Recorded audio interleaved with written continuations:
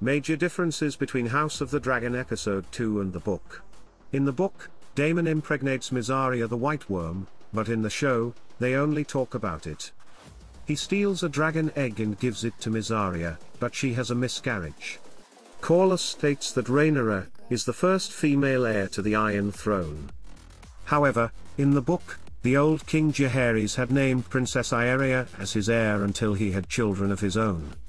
However, she was not given the title of Princess of Dragonstone. Corlys Velaryon refers to houses Targaryen and Valyrian as the two great surviving Valyrian houses.